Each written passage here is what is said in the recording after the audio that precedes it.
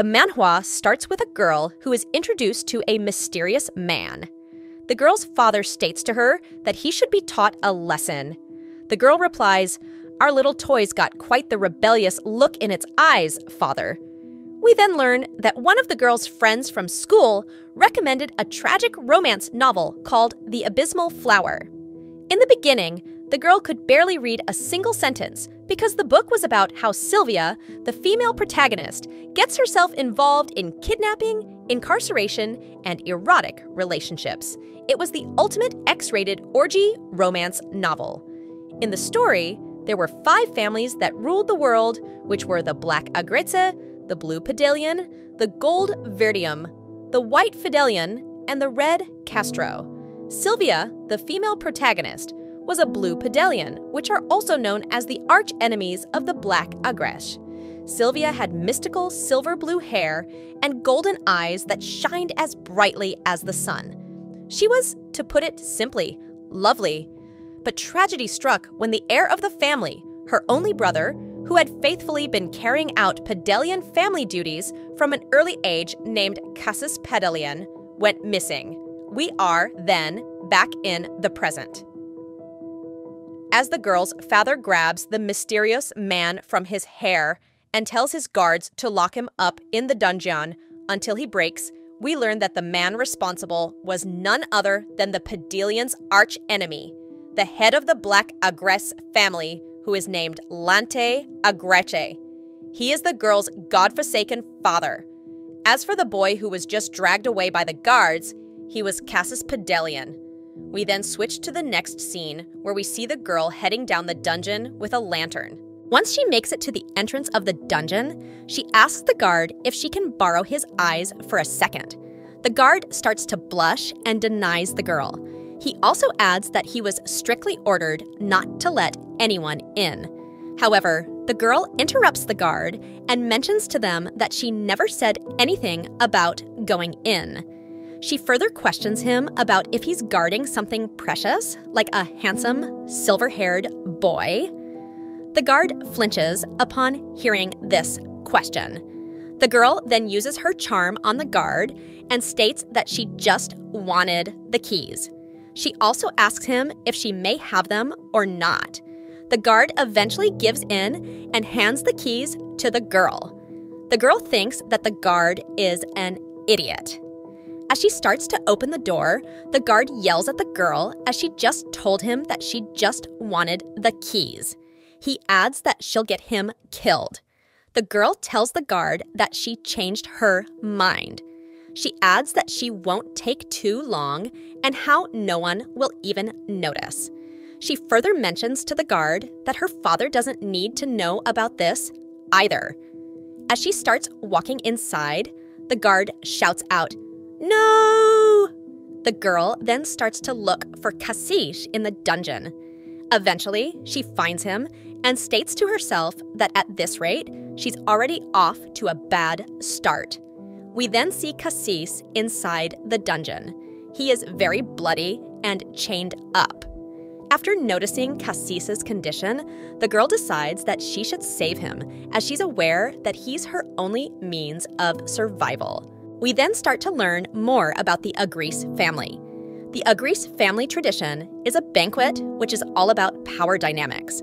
We also learn that Lante Agrece had more than 10 wives, and consequently had many, many children. Only the 3 most accomplished children were allowed to join their father at the banquet table every month. Never did that banquet table have a seat for the girl. However, that was only when she was a child. Everything had changed after a certain incident. When the girl was first born, the very first voice she ever heard was warm and gentle, which was her mother's. Her mother had honey blonde hair that shimmered like gold and deep blue eyes that reminded her of a vast lake. Even then, the girl was into people's looks. She was infatuated by her mother's beauty and believed that her father was one lucky guy. She was also very satisfied with her reincarnation. However, the day that the girl first saw her father, He only spared only a moment to name her. He named her Roxana and left. The girl thought that her father was crappy. Still, her mother would always smile at her. Roxana's mother wished for Roxana to grow big and strong and make House Agrece proud. Upon Roxana hearing the Agrece house name from her mother's mouth, she realized that this is the family that she belongs to. She knew from her previous life that this family is known for drugs and poison, fraud, theft, and even murder. She was also aware that her family could kill without batting an eye, and how her family were criminals, rules of the seedy underground world. Roxana thought that the worst thing about her being born in this family is that she had to follow the same path, as this is how the Agreces have carried on their family legacy. Roxana knew that to become a true Agrece, all family members have to go through training from an early age. Roxana was no exception. She didn't mind the studying, but she had no talent in practical skills. Even her father looked down on her. Roxana thought that her father was such a despicable person. She never wanted to work for him. She also hated how her father treated her like she's some kind of object. We further learn about Roxana's older brother named Abysmal Agrece. He's 4 years older than Roxana, and they share the same mother. Unlike everyone else in the family, Abysmal is a big softie, a bit like an innocent puppy. In the past, Abysmal stated to Roxana that she seems upset and asked her if something's wrong. Roxana told her brother that their father wants her to begin preparing for courtship already. Abysmal was shocked to hear this statement. Roxana questioned her brother about what he thinks of this, as she has no interest in learning that at all. Abysmal asked her if their mother knows. Roxana replied, "Of course, she expects me to become a proud Agrece." Upon hearing this response, Abysmal agreed, and as he patted his sister, he explained to her that they're Agreces after all and how she shouldn't worry. He added that he'll always protect her. Roxana wonders why back then she didn't notice her brother's hands trembling. Their family legacy was an irksome burden for both of them. They were barely getting by when the incident occurred. Suddenly, we see another past memory of Roxana's where Abysmal is on the ground and is really bloody. His mother shouted out his name, and Roxana was trembling and shivering in fear. At that moment, Roxana knew that Abysmal didn't make it through the special test and ended up dying at an early age. We are then back in the present. Roxana is inside Cassis's prison cell and calls out to him. However, he doesn't answer. This makes Roxana realize that her family must have used something to paralyze Cassis. She then takes out an antidote and puts it inside his mouth. She also makes Cassis gulp the antidote down, which makes him come to his senses. Once he is conscious, he starts to move around and asks Roxana what's going on. As Roxana covers his mouth, she responds, "Be quiet. Don't spit it out. It's an antidote. Believe it or not, I'm here to save you." Roxana knew that Cassis is the heroine's big brother in this story, but she also believes that her survival depends on his. Roxana then questions Cassis if he understands. Cassis doesn't reply, and instead starts to move around even more. This causes the chains to make clank and clink sounds. Roxana knows that he's just been kidnapped by his family's sworn enemy, so she doesn't expect him to believe her right away. As she clenches her fist, she decides that she can't just wait around all day for the antidote to kick in. Suddenly, Roxana punches Cassis in the stomach. Cassis droops down onto her shoulder and becomes unconscious. Roxana sighs and then apologizes to Cassis. We then see the next scene where Roxana is returning to the dungeon to see Cassis. Once she makes it to Cassis's prison cell, she notices that he's awake. This makes her realize that he's a Pedelian for a reason, as she didn't expect him to regain consciousness so quickly. She further thinks that she shouldn't underestimate him. Cassis then calls out to Roxana and asks her what did she make him swallow. Roxana replies, "An antidote. You were drugged, remember? You'd still be in extreme pain if I hadn't given you anything. Don't you feel better? See how you're able to talk normally now?" Cassis chuckles and questions her that if what she's saying is really true, then why did she give it to him, and what does she want from him? Roxana mentions to him that she wants nothing. She further confirms with him if his name is Cassis Pedelian. Cassis grits his teeth and shouts that she should stop playing dumb with him. He adds that she dragged him here, knowing full well who he was. He further asks her who she is and if she's one of those filthy Agreces. This question makes Roxana realize that he knows here he is and how her father had no intention of hiding anything. As Cassis glares at Roxana, he shouts at her to answer him now. Roxana then tells him that she knew it. She also confirms with him if he can't see right now. Roxana believes that she's right, that Cassis can't see a thing. She tests his sight by waving her fingers in front of him and questioning him about how many fingers she has up. Instead of replying to her question, Cassis shouts at her to get lost. Roxana grins upon hearing this and states that she thought it was odd that he didn't realize who she was. Roxana had a feeling that he couldn't see since he even asked if she was one of the Agreces. Roxana clearly remembers how their eyes met yesterday. She knows that there's no other explanation as to why Cassis doesn't recognize her today. All of a sudden, Roxana lifts up Cassis's shirt and confirms her suspicion. Her suspicion was that a spell was cast on Cassis, not poison. Roxana then mentions to Cassis that it's a temporary spell and how it won't last long. She adds that she will leave his eyes like that for now. In about 2 days, he'll be able to see again. Roxana also grabs Cassis by the chin and mentions to him that she knows that he will never believe her, but she meant it when she said that she doesn't want him to die. As she starts to leave, she adds that she will see him tomorrow. Cassis shouts at her to wait. However, Roxana doesn't wait and slams his prison cell door shut. We then see the next day. Roxana greets Cassis and asks him how he's feeling today. Cassis shouts at her to get lost. We then see the day after that, and Roxana questions him about how the guards really roughed him up today. However, Cassis turns his head the other way and ignores her.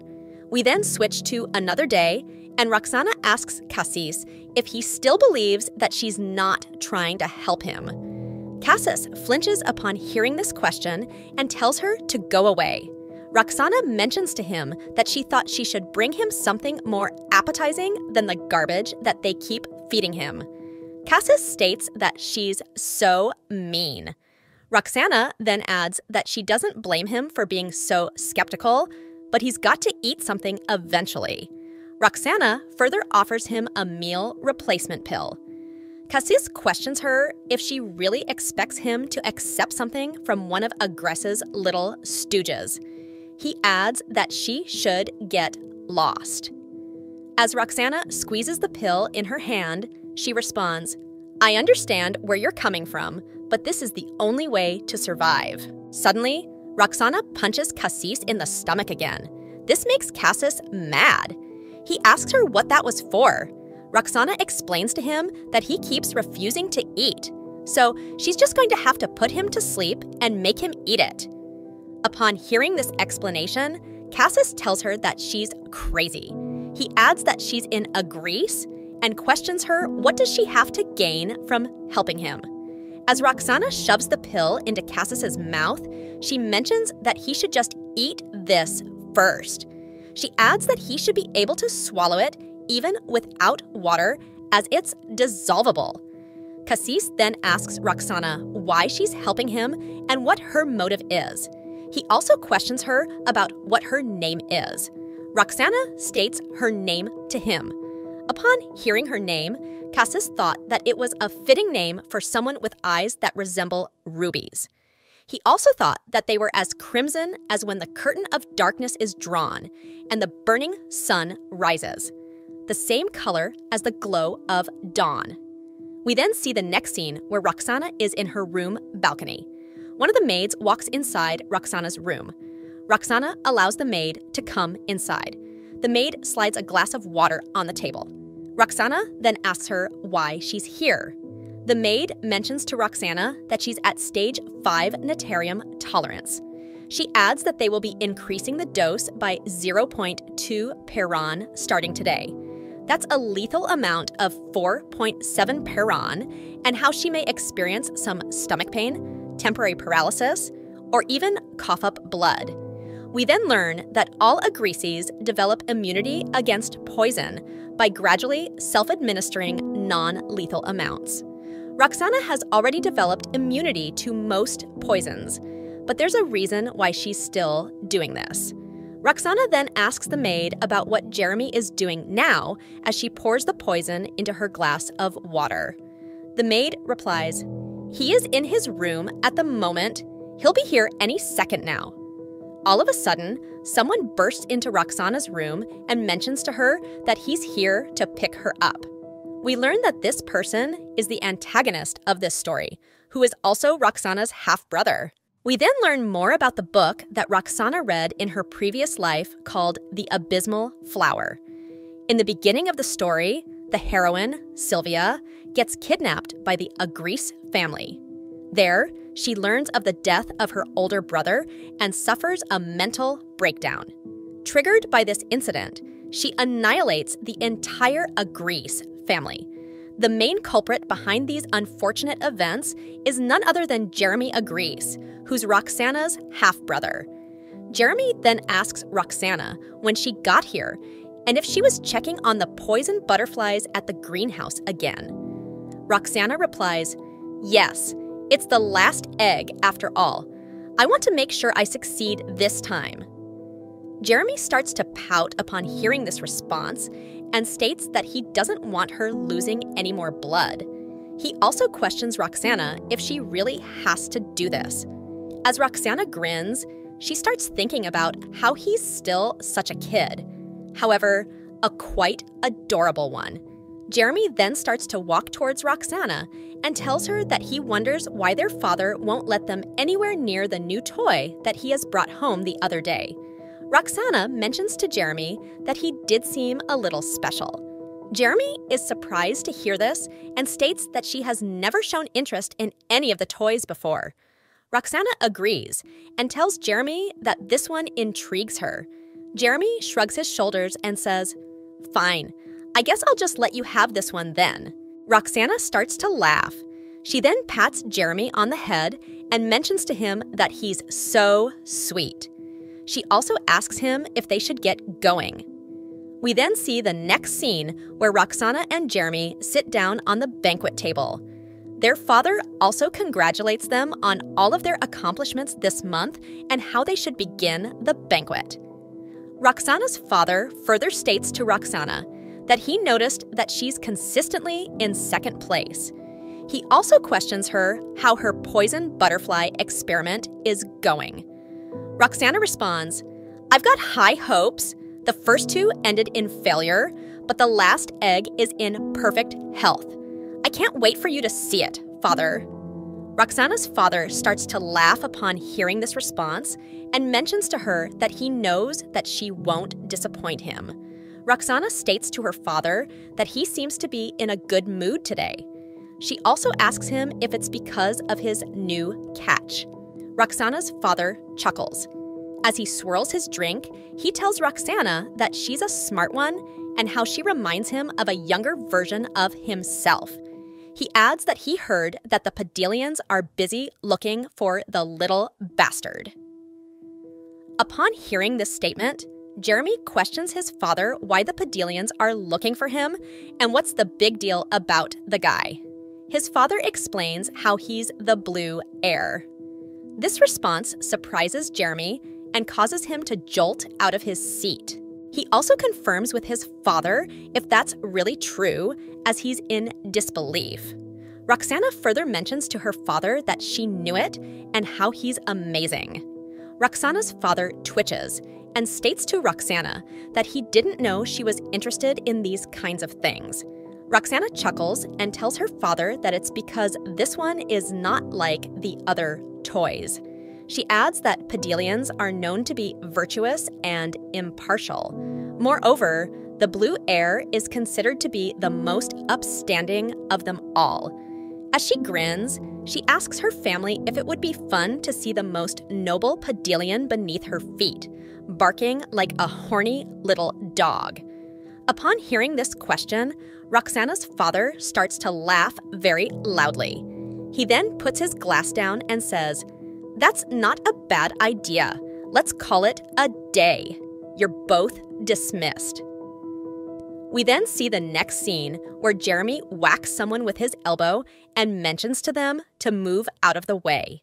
He also questions Roxana about if she's really going to teach that toy a lesson all by herself.